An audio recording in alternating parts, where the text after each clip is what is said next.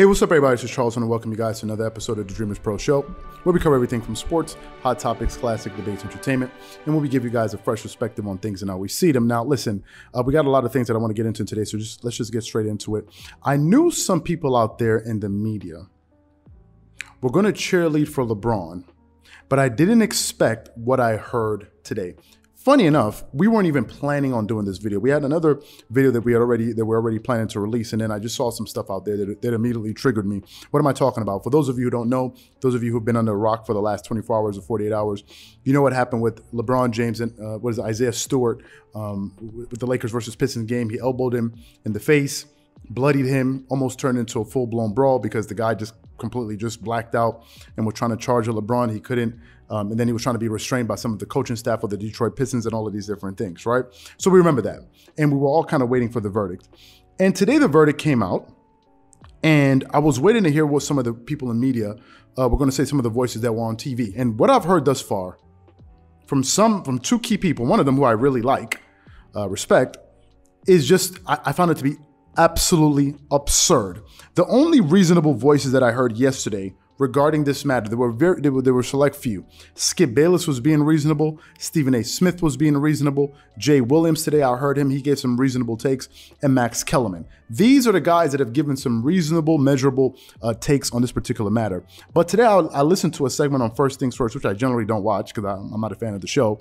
And I heard some things from Chris Broussard and Nick Wright that just totally blew me away as it pertains to the suspension of LeBron James and Isaiah Stewart. So before we go too far, what we want to do here is play some of their comments for you, and then we're going to come back and we're going to give you guys our thoughts and opinions on some of the things that they have to say. So before we go too far, take a listen to some of the things that they had to say here. Well, of course, yesterday I said that I didn't think LeBron should get suspended because I didn't think it was intentional. All right, I don't think he tried to hurt Isaiah Stewart on purpose. He obviously went afterwards to try to, hey, man, you all right? I'm sorry about that. It didn't mean to do it.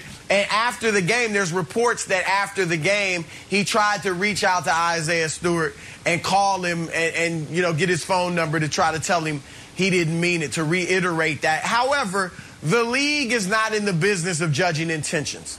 The league goes with what actually happened. So I'm not upset about a one-game suspension, even though I didn't think he deserved one. I'm fine with that. As far as Isaiah Stewart, I said yesterday he should get 2 games or more. I just think there should have been a wider gap between LeBron's punishment and Isaiah Stewart's. All right, so I would say either 2, like I said yesterday, 2 games for Stewart, 0 for LeBron, or 1 game for LeBron, 3 for Stewart. And people might think I'm crazy because obviously LeBron started it and Isaiah Stewart didn't hit anybody or anything. However, I can't say this strong enough. The league has got to send a message that that cannot happen. Look, accidents happen. Mistakes happen. Even if it was on purpose, you can't respond the way Isaiah Stewart did, because what if he had gotten to LeBron? And you heard Anthony Davis in the postgame. Oh, we're going to defend our brother. We're not going to let that happen. It would have been an all-out brawl. And the fans are really close to the court. I don't even want to think about what could have happened had he gotten to LeBron and all the players are fighting. It could have been chaos.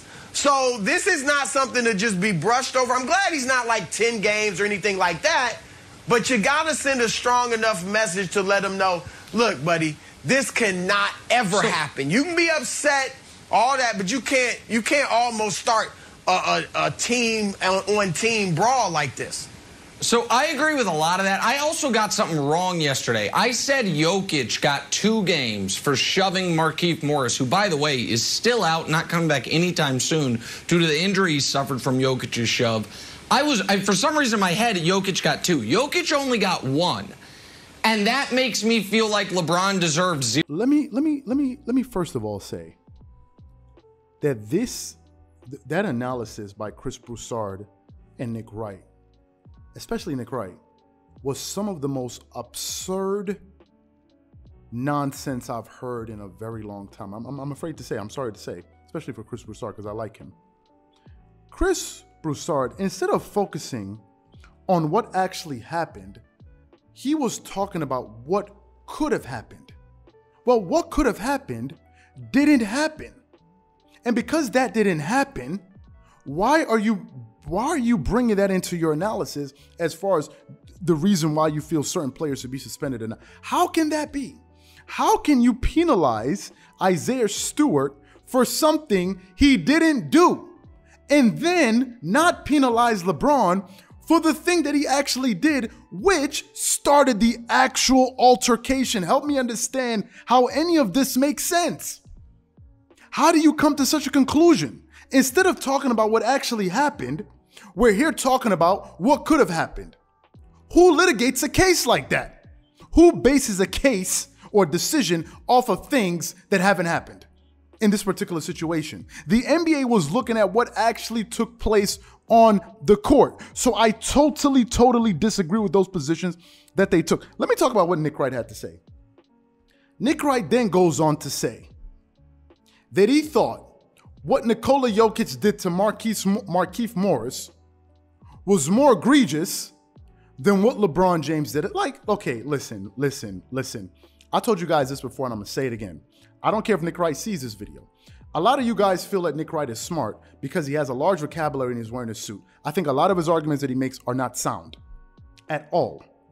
At all. In reality, they're not. How is it in your mind that you're able to equate the two? One guy busts somebody else across the lip. He was bleeding all over the court. That's what one guy did. And that guy is the one that initiated the event. In the case of Nikola Jokic, he was responding to something that happened to him. And at the end of all of that, you take those two pieces of information, you juxtapose them together, and the conclusion you reach is what? That what LeBron did was less egregious. Like, you know what? Listen, I truly believe this from the depths of my heart. I believe this.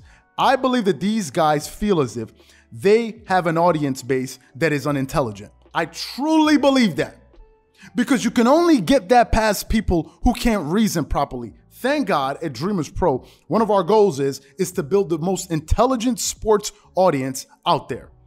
If you listen to if you read some of the comments that people on our channel leave, people are actually thinking and reasoning through things. Of course, you have some people that just get upset when you present them with logic and they start tripping out. And the only response to that is, oh, you're hating. That's all they do, right? Logic is like their enemy. Logic is not their best friend. But the majority of people on our channel are thinking, intelligent people. Go look at the comments that they leave. I don't believe anybody on our channel that follows Dreamerspro would listen to an argument like that and say, you know what? That makes sense.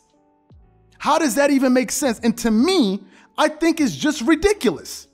What is the problem with saying the truth? What's going to happen? What is going to happen? I just don't understand how they were able to reach that conclusion. And to me, it's totally ludicrous. It's ludicrous.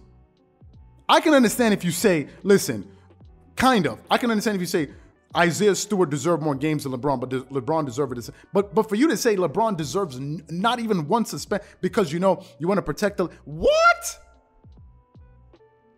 I am extremely disappointed with those positions. And to be quite honest with you, it makes no sense. There's no need for this. Call it like it is. Call it like it is. In reality, we would like people that are honest and straightforward. Why would if that was one of your kids, they got into an altercation, he bumped some kid across the lip in the playground, you're gonna come home and tell yourself, my kid has no role to play in this in that event, and the other kid starts charging at him, you're gonna say my kid doesn't deserve to be suspended, but the other kids, what are we talking about here? What are we talking about? We're applying logic that we would not apply to ourselves, but because we like a particular person, we're going to make an exception. To me, it makes no sense. I have no respect for those takes. And listen, we had no intention of doing this video, but I think this is absolutely ridiculous. And I think this is the reason why some people are starting to gravitate towards other voices out there. People are tired of it.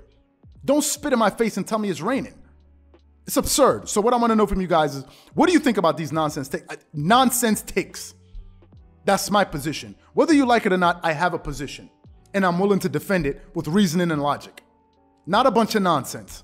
Whatever you guys think, please leave your thoughts and comments in the comment section below. Again, if you enjoyed the video, be sure to make sure you go ahead and hit the like button, hit the subscribe button, and hit the notification bell to be notified whenever we drop our content. Once again, this is Charles here from Dreamerspro, wishing you guys an amazing day and catch you guys on the next episode. Peace.